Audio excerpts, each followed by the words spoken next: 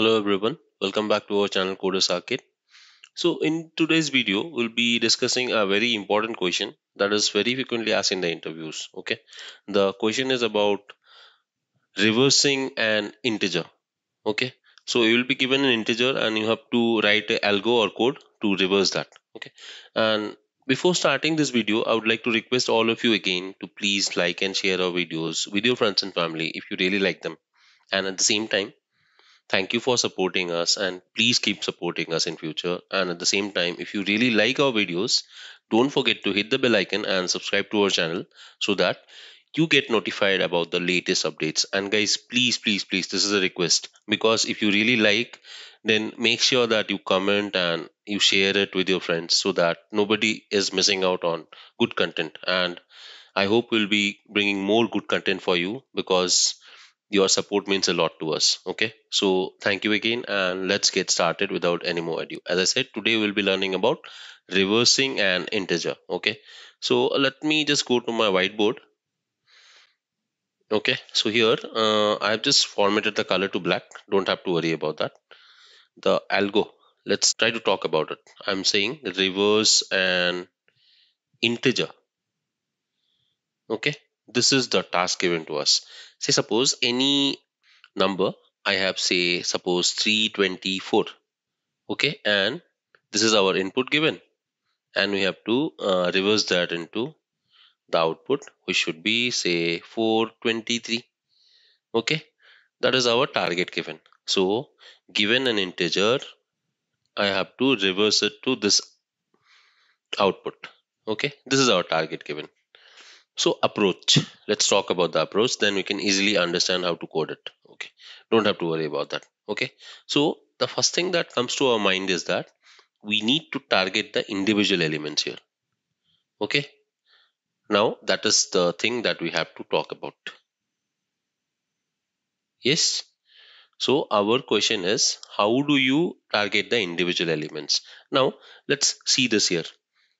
Here I have a number, say n equal to 324, and what I want to do is I want to target the last element. So simply, because I can write 324 like this, equal to, I can say 3 into 100 plus 2 into 20 plus 4. That means ultimately is 3 into 10 square, 2 into, sorry, this is not 20, this should be 10. Okay, let me erase this and write again. This should be how much? It should be 10.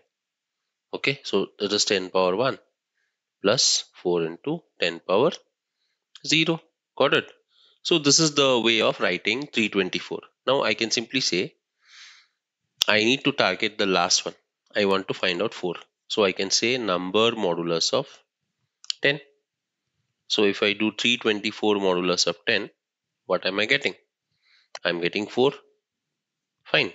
Then I need to reverse it. So initially, let us take a variable called answer equal to 0. Okay. As you saw here, we are subsequently multiplying by 10, 10, 10. Right? So it's like the number line. Ones, tens, hundreds, thousands, and so on. It's keeping on going like this. Correct? So I can simply say our answer should be equal to answer into 10 plus this variable or this value. Let us take it as, say, digit, because we are targeting the individual digits here. You can see, right? These are the digits that we are targeting. So I can just say answer into 10 plus digit. So initially, what will this become? Let's try to understand here. So when I say this, I just simply mean like this. My digit value is 4 now, right? This is the digit value. I can say our answer into 10 plus 4. Answer initially, as I said, I had taken it to be 0. So it will be 0 plus 4, that is 4. Okay. See guys, I had 324 and I have already got 4 as my number here. Okay. Now I need to repeatedly do the same thing. Okay. Now I need to separate this part so that I can get to this 2 here. Got it? So how do you do this? Simple guys. You just have to divide number by 10. See here. if I divide 324 by 10, this is integer division, what will you get? You will get 32. Okay, have we got this part that we needed? We needed 32, right? We got this. Now again this will be repeated. I will just say our digit will be equal to number modulus of 10. Now we have 32. So 32 modulus of 10, which is 2. See, we targeted this individual 2. Now again this will be answer equal to answer into 10 plus digit. So that means it will be, our answer was how much? Initially we had 4 here, right? So now it is 4 into 10 plus digit is 2 here. So it is 40 plus 2, that is 42. See, we had 324 as the number. Now we have already got 42. Now we are only left with 3 here. This is the target now. We need to get this. Now again, this cycle will be repeated. We have n equal to 32. Now I will just say n equal to n divided by 10 again. So it is 32 divided by 10 again. Now this becomes 3. Then there is a 30. This is simple integer division. Yes. Now again repeat the same cycle. I will say digit equal to number mod 10. So now if you do 3 mod 10, what are you getting? This is 3 only.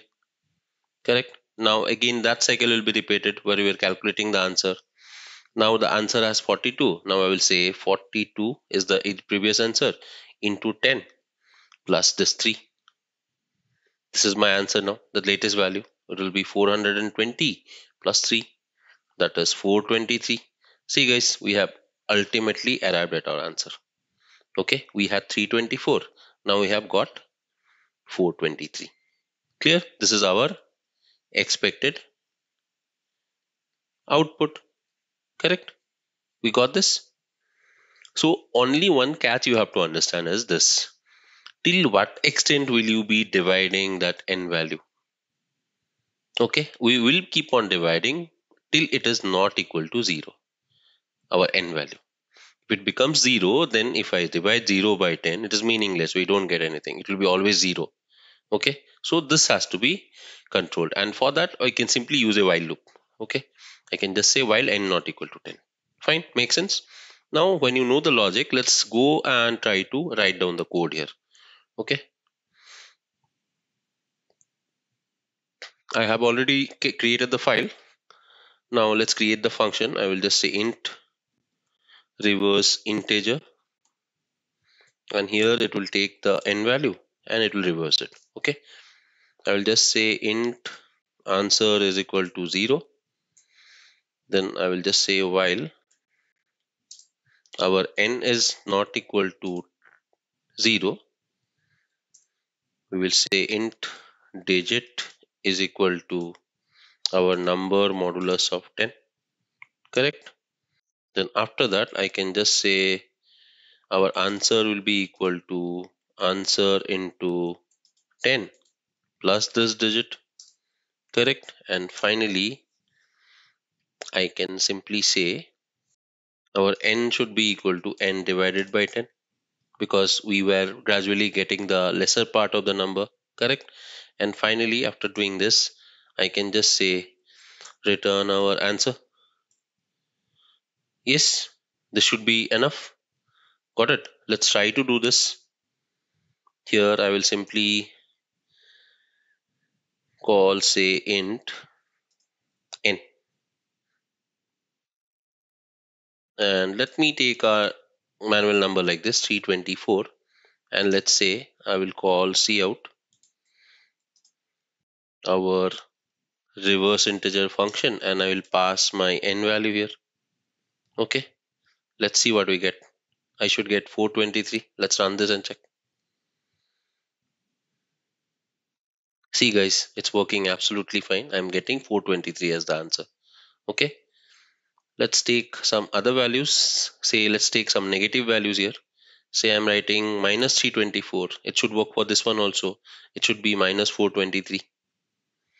See guys, it's working absolutely fine. Say suppose I'm taking 210. So let's understand this. I'm taking 210. The reverse will become 012, but 0 should not be coming, it should be 12, right?